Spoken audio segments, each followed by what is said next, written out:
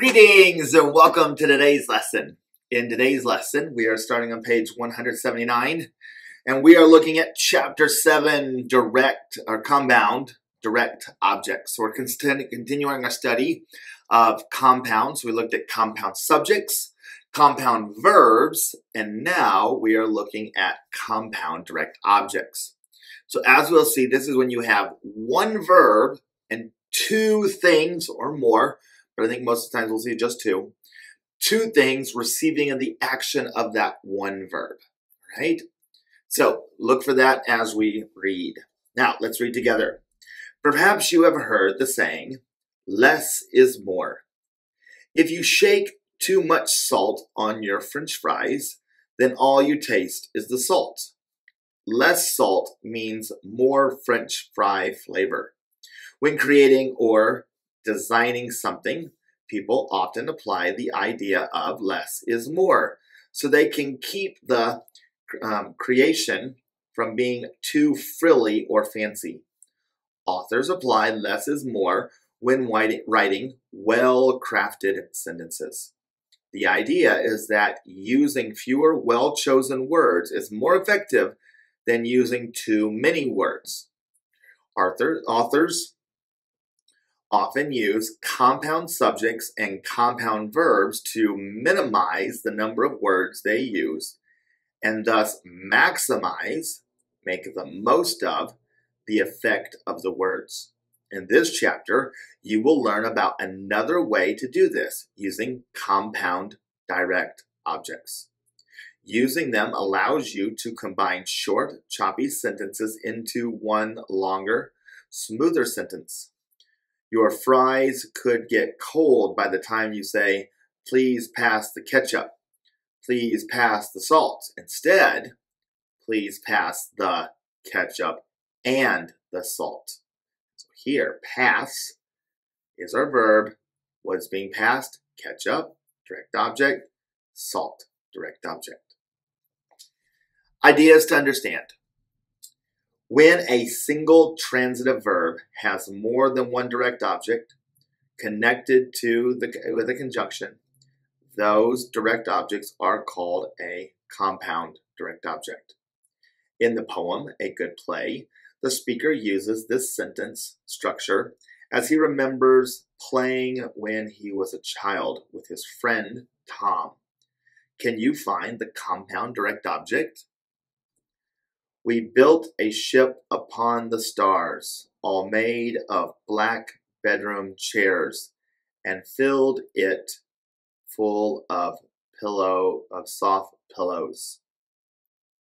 Right? Let's look at page 180.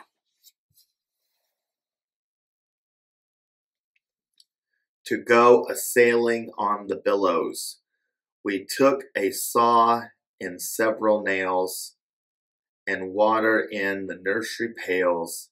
And Tom said, let us also take an apple and a slice of cake, which was enough for Tom and me to go a-sailing till tea.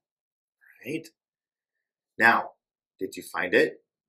In the second stanza, Stevenson uses three nouns as a compound direct object. Saw, nails, and water. We took a saw and nails and water, right? Took is your verb, saw, nails, water. All three complete the action of the same verb took. We took a saw and several nails and water in the nursery pails. He did not write, we took a saw, we took several nails, we took water in the nursery pails. Why write three sentences to accomplish what he could do in one? Less is more. Keep in mind that sometimes a sentence may contain two or more direct objects that are not a compound direct object. For instance, Stevenson's sentence, we built a ship upon the stars, and filled it full of sofa pillows contains two direct objects, ship and it. However, they are not a compound because they complete the action of two separate verbs, built and filled. There is one subject, we, a compound verb, built and filled, and a separate direct object for each verb. Built what? A ship. Filled what? It. In that sentence, the compound elements is the two verbs, not the direct objects. In other words, the poet is really saying, we built a ship, we filled it. Remember, compound direct objects always share the same verb. Like this, we built a ship and a dock. Okay, one verb, built, right? So let me actually, built, Woody was built, ship, and dock. One verb, two direct objects. Unfortunately, when using pronouns as compound direct objects, many people mistakenly choose subject pronouns instead of object pronouns. This is a problem. Notice in the two examples below how the mix-up can occur. Mom called Tom and I for tea. Right? This is incorrect. Who is the subject? Mom. Mom called. These are what? Direct objects. But this is a subject pronoun, right? So that's why it is wrong. We need an object pronoun to be a direct object. So here, Mom called Tom and me for tea. Same thing here. Did Dad want? Okay, subject is Dad. Want is predicate verb. Tom or I, right? These are direct objects. So here, we need an object pronoun. Did Dad want Tom or me to help? So you gotta think, if it's being used as a direct object, you need an object pronoun. An easy way to check to see if you have the right pronoun when using a compound direct object is to drop the first pronoun, leaving the second. So we go over to page 181, leaving the second one to test it.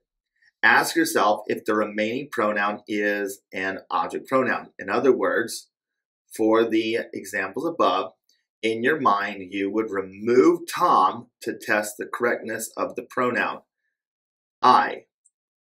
You wouldn't say, Mom called I for tea. You would say, Mom called me, right? So here, our normal language, that one's easy for us to identify. Mom called me, right? We wouldn't say Mom called I. And so by getting rid of Tom and just using the Mom called me, I can make, okay, that makes sense, right? If I said Mom called Tom and I, Mom called I, no, that doesn't make sense. The subject pronoun I is clearly the wrong choice, so Mom called Tom and me for tea is correct. Did Dad want I to help? No, that doesn't make sense, right? Did Dad want me to help? So no, he wanted me to help, so the object pronoun is the correct choice. Did Dad want Tom or me to help? Right, so that's an easy way to do it, but also remembering direct objects need object pronouns, and we have memorized the object pronoun chart. Hopefully you still have that memorized. If not, you'll continue to work through that. Do you have the object pronouns committed to memory? Here's a familiar chart to use for review. All right, so make sure that you have this memorized. All right, so we're going to skip all the way over now to page 186, and we will complete this activity together. All right, so here we have some words, and we need to unscramble those words in order to make it into a sentence, right?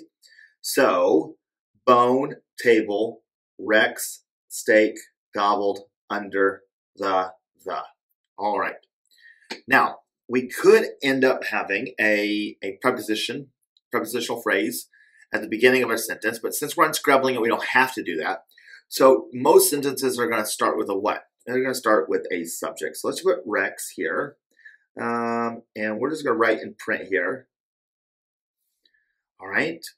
Now, think about our verb. All right. So Rex is the subject. Okay. More than likely. And we have this sentence right here, gobbled. Right. So Rex gobbled. I don't see any adverbs, right?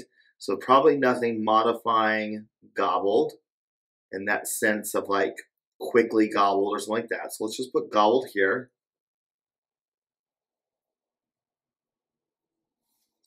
All right, so we got rid of that, Rex. Now, what do you think he gobbled? Did he gobble a bone, a table, or a steak? Well, he probably gobbled a bone, right? But what would steak be then? Well, steak's probably telling us what kind of bone. So steak bone.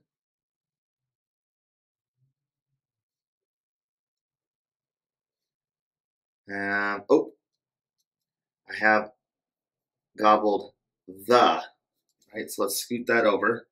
Gobbled the steak bone.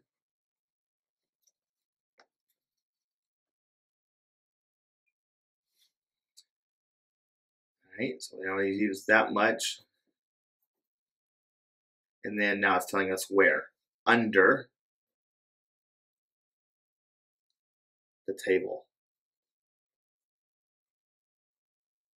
All right. Now we could have said under the table, Rex gobbled the steak bone, but we don't have to. All right, so let's try this sentence. All right. Shovel, neighbor, back, little, brought, yesterday, the. All right, so what do you think here? What do you think is going to be the subject? Yeah, probably neighbor, right?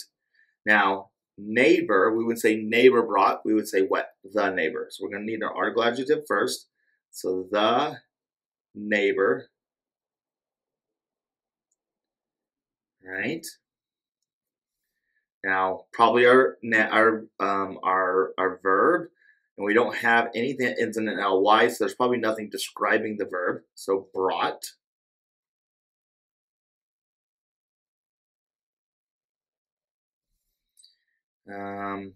He's going to bring the shovel, right? We probably brought the shovel back, but we see here little, and little is probably telling us neighbor brought. So we probably need the article adjective, the, who brought the, that, little,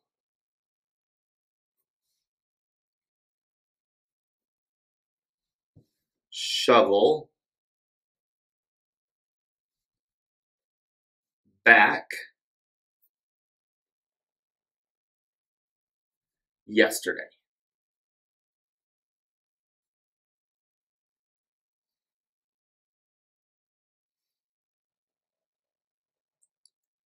All right.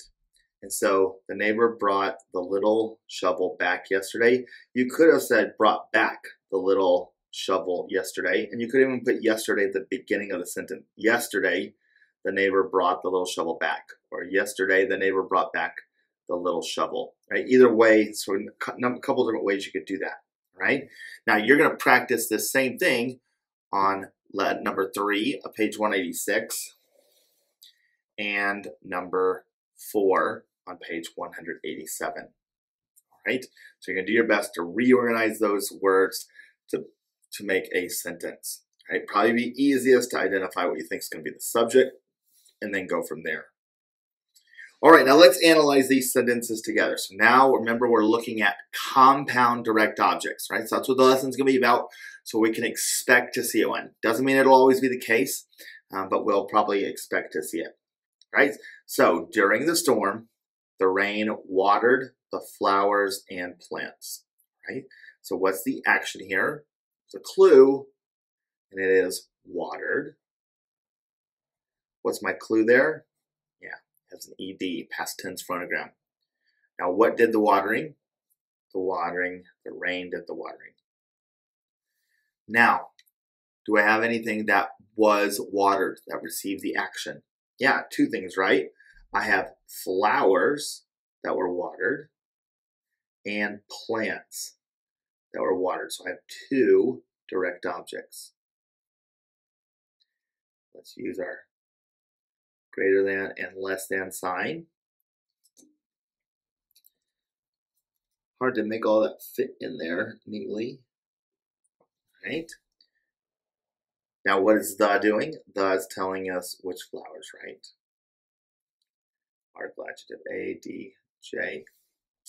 All right, so there's my direct object. Now, do I have a preposition? I do. During. During what? During storm.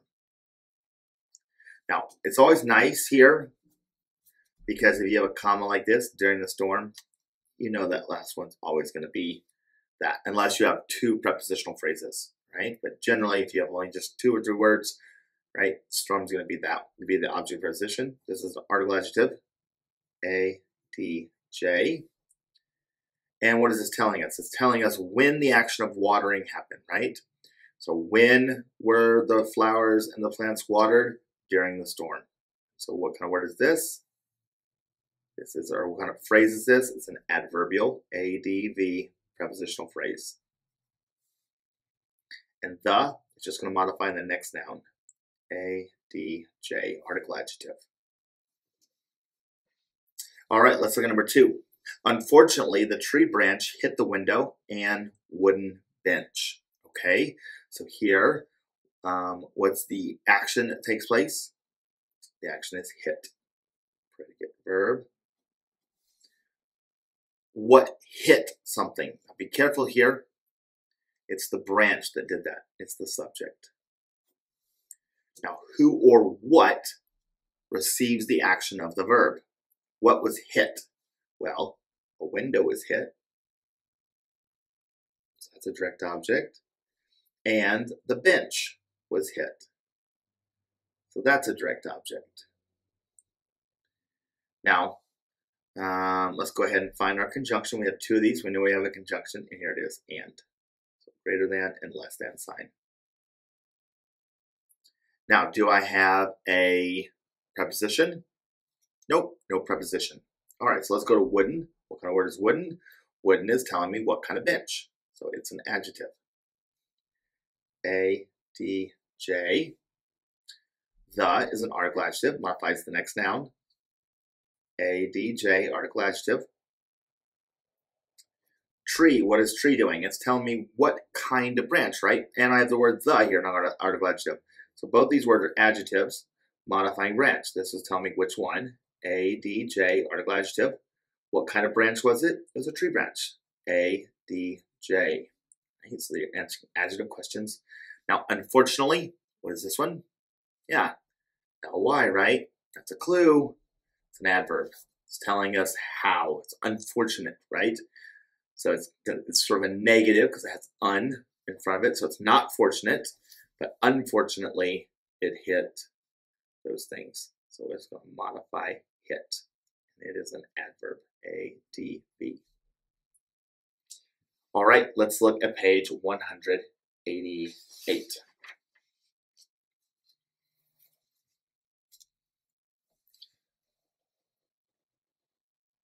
Right.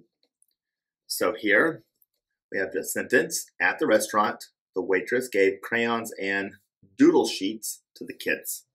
All right, go ahead and try to do that one on your own. And then when you think you're ready, come back and we'll review it together. Go ahead and pause the video now. All right, so let's look at this. At the restaurant, the waitress gave crayons and doodle sheets to the kids. All right, so what's the action here? The action is gave. There's my predicate verb. Who did the giving? The waitress. Did something receive the action of being given? Yes, crayons. That's a direct object. And sheets, right? Direct object. So if I have two direct objects, that means I'm more than likely to have what? A conjunction. So join it together like that. All right, now do I have a preposition? I do. I have two prepositions, at and to. So let's go ahead and deal with the last one first. To who? Not the, to kids. Object of the preposition, which means that the is what? It's an article adjective modifying kids. Right? And what's it telling us? It's telling us who or how they were given. They were given, how were they given? They were given to the kids. This is going to go all the way like this, up to gave. So this is an adverbial, ADV, prepositional phrase. It's telling us how. It's acting like an adverb. Now let's deal with this preposition. At the what? Yeah, restaurant. So object of the preposition. This is an article adjective. ADJ. What is this telling us? It's telling us where the giving took place. And what kind of words tell us where? Adverbs. So this is an adverbial prepositional phrase. ADV, PREP. Right? And I think the only, oh, here we go. The word doodle. What is doodle telling us? Telling us what kind of sheet. Doodle is just a word for writing, so it's just a sheet to write on. So it is an adjective telling us what kind, and the is an article adjective, ADJ. All right, letter B, go ahead and do this on your own and come back when you're ready. All right, so let's look at letter B together. The three children nibbled saltines and breadsticks at the table, right? So here, what is the action? The action is nibbled. That's my predicate verb. Who did the nibbling? Children. That's my subject. What were they? What was receiving the action of being nibbled? Yep, saltines. It's a direct object. And breadsticks. Direct object. And I know I have a conjunction here. So let's go ahead and mark that with the greater than and less than sign. All right. Now, do I have a preposition? I do. At. At what? Table. Object of the preposition. And the is an article adjective. ADJ. Now, what is at the table telling us? It's telling us where the nibbling took place. Right? And so what kind of word tells us where? Adverb. So this is an adverbial, ADV, prepositional phrase, PREP.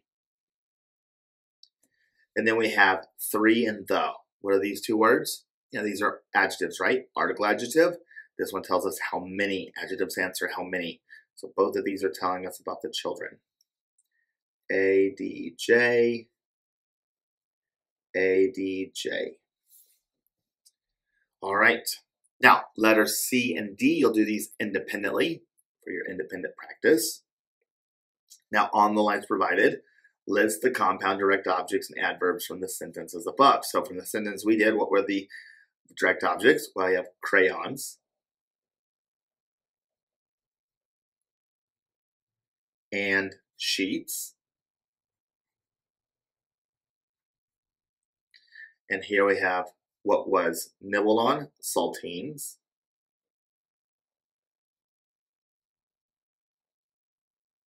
And breadsticks.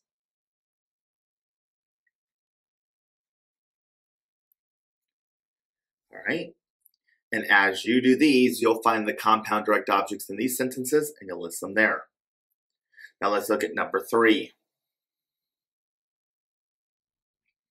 Here it says, construct a sentence using the following string of words.